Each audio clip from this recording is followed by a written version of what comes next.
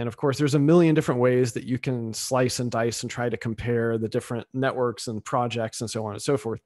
But to kind of bring it all back around to what I was doing, this particular series of tests is a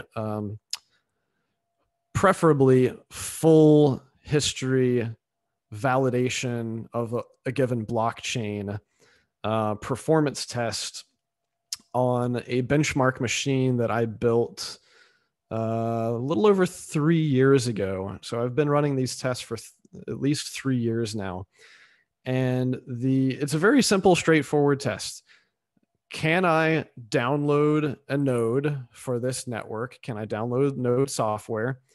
And can I configure it so that it's syncing the entire history of that network and validating it? Not just downloading data, but actually downloading the entire history and checking, every transaction, every block, to independently verify that no shenanigans have happened on the network. This is what I would call ultimate security model that Bitcoin offers. And not all of these other networks offer it, or if they do theoretically offer it, it is already outside of the realm of possibility for most people to actually do it. And what I'm referring to there is specifically any quote unquote high performance blockchain networks. There's really no way around the fact that if you are creating a ton of data, if you're allowing people to create, hundreds or thousands of transactions per second on an open network, then the resource requirements in order to validate all of that stuff are just going to go through the roof. And so what I am trying to understand in a lot of these cases is, what are the trade-offs that they've made? How expensive is it, or is it even possible for a normal user to independently verify that no one is breaking the rules on this network?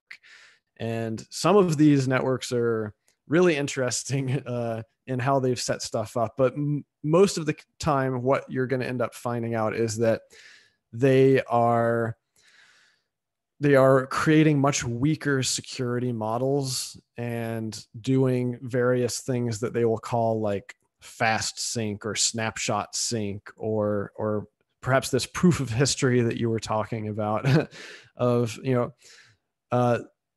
they understand that it's no longer feasible to actually verify the entire history. So instead they come up with a way that it's usually some sort of semi-trusted, if not completely trusted, checkpoint that is, in recent history.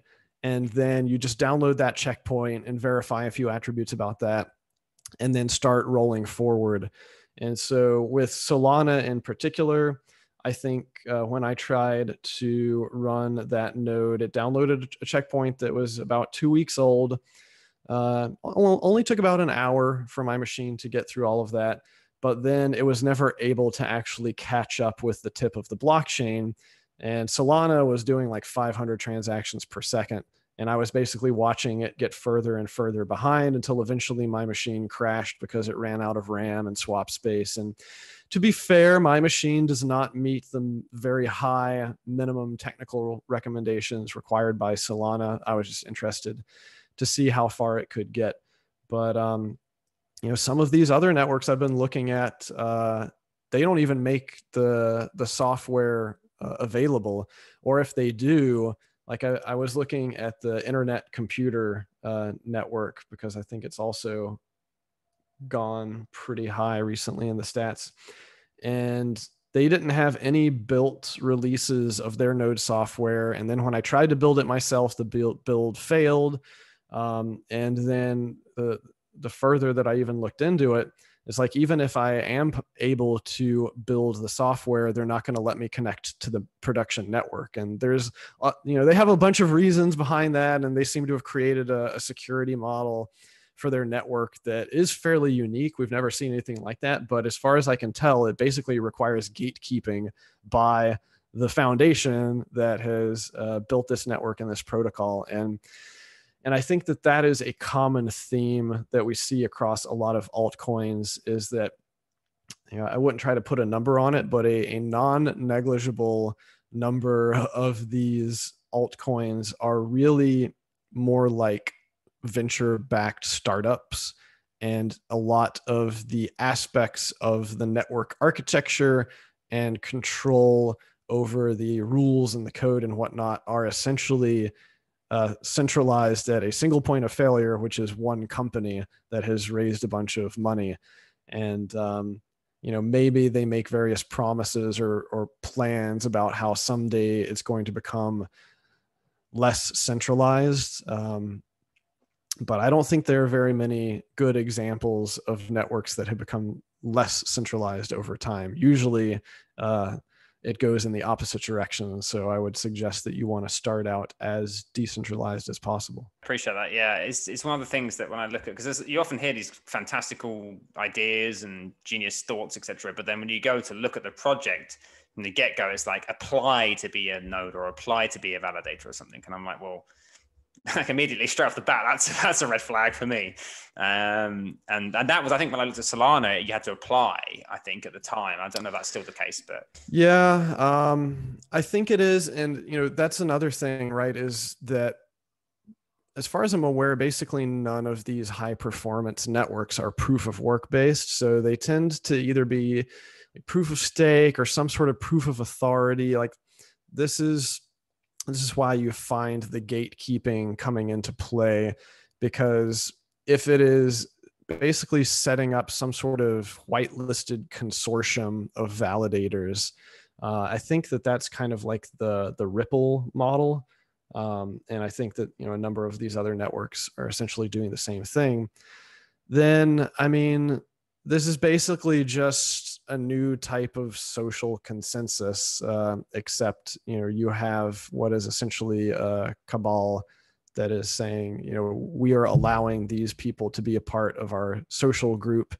And if anybody else wants to join, then you have to convince us to let you in. And that sounds eerily familiar to some other systems out there. So I don't know. I mean, obviously the market has said that there is some value in these things. I just think it's not what I value. And I don't think that they're going to be able to offer the level of permissionlessness and censorship resistant that we can find in Bitcoin. A lot of these proof of stake blockchains, they have like a lead investor, which is like a hedge fund. And the hedge fund will buy up like the majority of the tokens so that they can stake and that they can control the governance. And then once they pumped it, they'll dump the tokens on retail, and then they go find another one to repeat the process. Yeah, I guess with Algorand, I remember when I discovered it, I thought, oh, this seems like a really cool idea. It seems to work efficiently or whatever. And then I read into it. And on their own website, they admitted like quite a few faults. Like you had to like their entire white paper was built upon the fact that 2/3 of the validators, I think more than 2/3 actually, the validators were completely honest. I'm like, well, that's quite a lot of people you have to believe are completely honest just to make this thing work. And so I remember bringing it up with some Algorand people on Twitter, and essentially it just got, shut down. But yeah, I guess there's a lot of that in the altcoin space, especially with the proof of stake. Well, I was just going to say, you can create whatever security model you want. And if you can get enough people to buy into it and believe that it's safe, then you can accrue a decent amount of value. And, maybe they are safe as long as that hedge fund behind it keeps holding on to all of the governance tokens and doesn't act poorly. But that's so similar to the existing system of everything works fine until it doesn't, and you've created so much systemic risk that the potential for this edge case catastrophe is just constantly looming overhead. And unfortunately, unless that actually happens, it's really hard to argue with people that they should be more worried about it. Can you tell us what's new with Casa? Let's see. I mean, the most recent thing that we've rolled out is our most highly requested feature, which is sub-accounts, basically letting people reuse their existing hardware devices to create separate buckets to be able to manage their Bitcoin. This is a common request for people who they may have different Bitcoin from different sources, or has different cost basis, different tax implications, or maybe some of it is owned by different entities.